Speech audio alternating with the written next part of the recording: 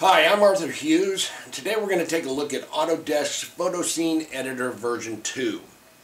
Autodesk says that with a standard digital camera, you can take a series of pictures around an object and submit the photos to them, where they will then process it and return to you a high density, high resolution, high quality 3D computerized model with all the texture maps and everything included.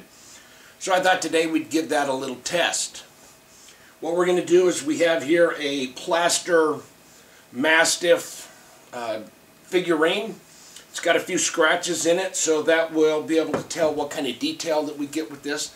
And I think it'll be fun.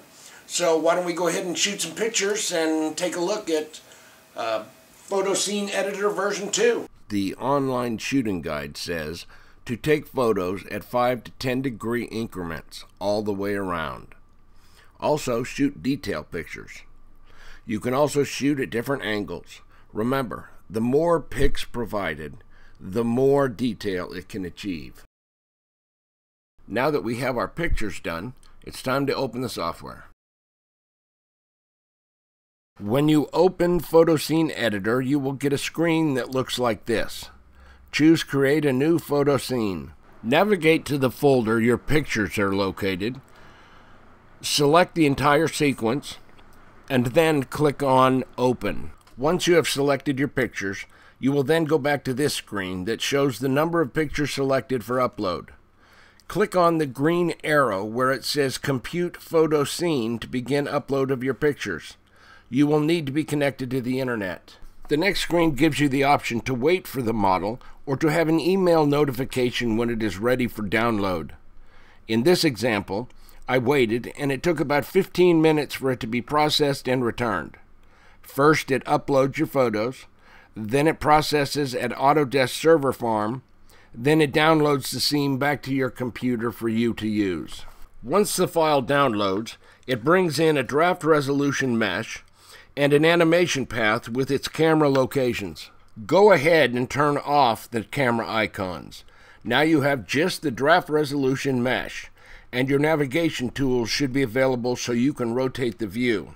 This draft resolution mesh looks pretty good, so hit the button in the upper right that says Mesh Quality Draft.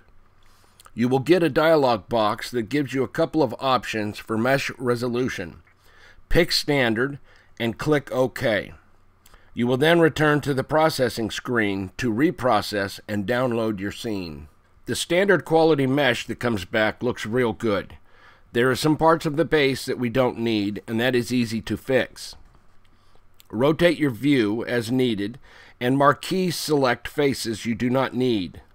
Shift drag to add to the selection set and then hit the delete key. You will get a warning box stating edits to the mesh will be lost. Hit OK. This standard resolution model looks great. If, though, for some reason you need a denser mesh, hit the Mesh Quality button, choose Maximum, and let it reprocess one more time.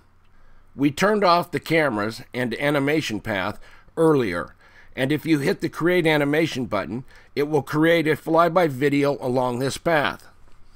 So, there you have a quick look at Photo Scene Editor 2. And I will say, in this example, it worked great. In the beginning of this video, I pointed out that there were some scratches in the figurine, and I said that I wanted to use that as a judge of what kind of detail we could get from this little experiment. I'd like you to notice that the scratches on the backside come out very, very clearly in this video, and the detail we achieved on this test amazed me. There is a couple of bugs still to work out, but overall I would say, well done, Autodesk. In our next test, we will take it out in the neighborhood and see how it works there.